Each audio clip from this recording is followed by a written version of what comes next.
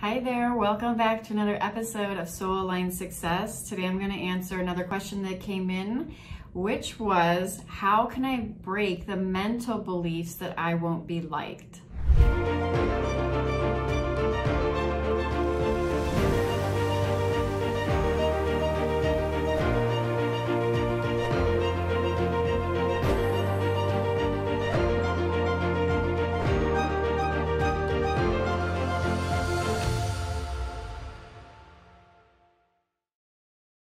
So this is a really good topic, and I'm happy to talk about this because this is something that holds a lot of energy healers and spiritual teachers back. They're worried about how they're going to be received and if they're going to be liked. And what I can say right off the bat is you're not going to be liked by everyone. In fact, the more I share my message, the more I am authentic, the more I speak my truth, the more haters I have, the more messages I receive of people criticizing me and devaluing or attempting to devalue what I am doing, right? Online, my message that I'm sharing.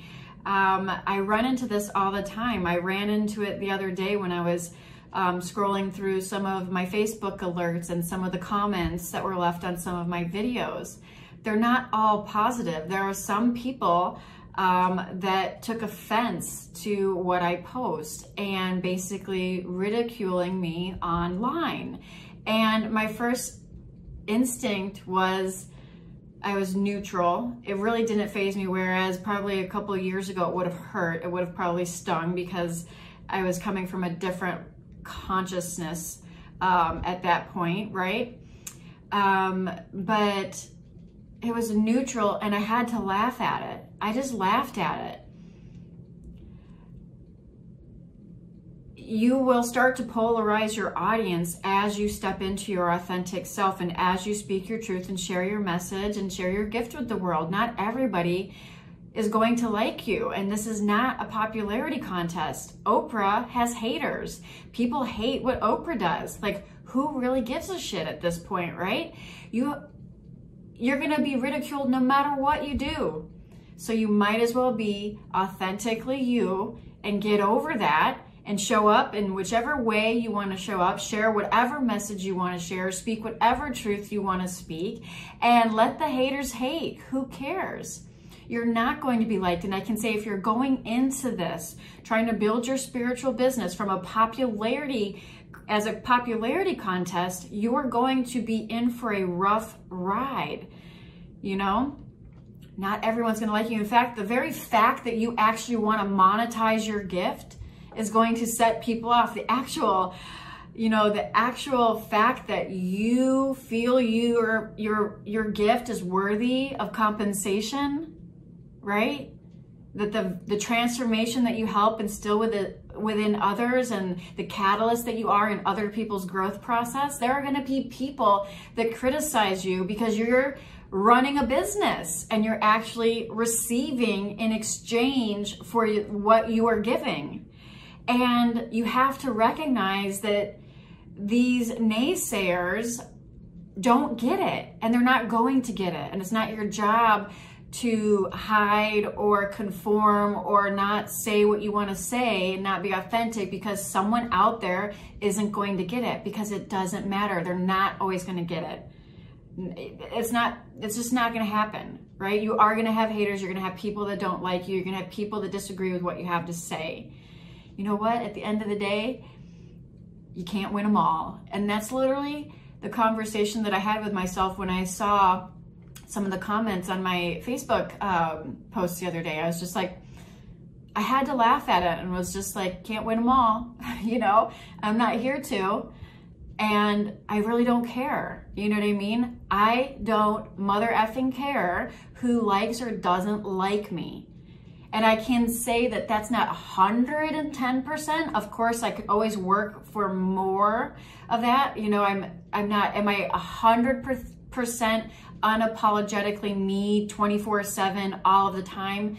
I don't know. But I can say that holding myself back for fear of not being liked is no longer an option. And you know what else? for as many people, because I looked at that Facebook post and it was for the same amount of people that liked it, there was an equal amount of people that didn't like it. Really, none of that is my concern, but that's what happens when you share authenticity. You polarize people. Some people are not going to like the message that you share because you trigger them too much. Your message triggers them too much, or they're going to have some problem with it, which is really none of your business. And there'll be people that totally love your message and resonate with it. And those are people that are authentically aligning with your message. When you come from authentic alignment, you're going to attract other people that are in alignment with that. And so at the end of the day, you just have to ask yourself, if you're going to show up and you're going to do this thing, right? If you're going to do this thing, how do you want to show up? Do you want to show up in a way where you have to filter everything you say and do for fear of being liked and therefore express an inauthentic version of yourself? That is a prison. That is a trap. Or do you just want to show up and be you and be free and liberate yourself and let people, you know, spit all of the hate that they want to at you and just move on your merry effing way with your mission, right? It's not about being liked. So to answer this question that this woman asked, how do I get over this fear of being liked? Recognize that you're just not going to be liked by everyone, and that's fine. That's the point. Think about how many millions and billions of people there are on the planet.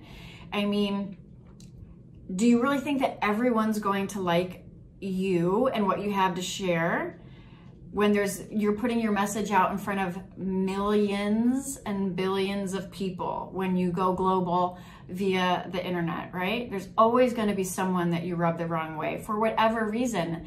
That's on them. It has nothing to do with you. Your only thing is to show up authentically and share and be in alignment with your calling and be in alignment with your mission. Think about it. Some of the people that you wouldn't even want to sit down and have a cup of coffee with them, let alone a conversation or anything like that. So why would you care whether or not they like you online? You shouldn't, right? You wouldn't care, right?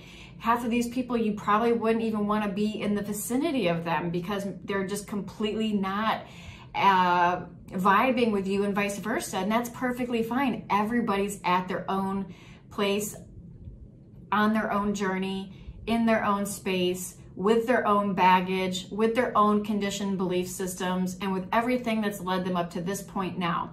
And you know what? The other thing is you have to keep in mind as an energy healer and as teacher and a messenger is that you may be here to rock the boat a little bit. Just saying, you may be here to go against some of the mainstream bullshit that you see playing out. Just saying, you may be here to be a whistleblower on the conditioned patterns and the limited belief systems that people are buying into. Just saying. And if that's the case, then the things that come out of you when they are authentic and they are aligned, the messages that come out of you are going to trigger people, and not everybody's going to like you because they don't like being triggered, but nonetheless, your message is still important because the person that's meant to hear it is going to hear it, and that's going to help elevate them to their next level. So quit worrying about being liked. It's not a popularity contest. Stay true to your message, stay true to your mission and your calling, and you'll be fine. Namaste.